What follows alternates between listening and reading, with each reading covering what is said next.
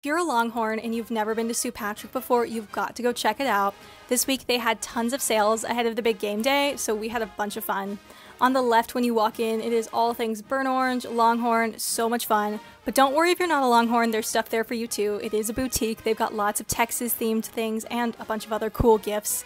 This, oh my gosh, I wanted it so bad. I really had to practice self-control here because I did want to buy everything that I saw.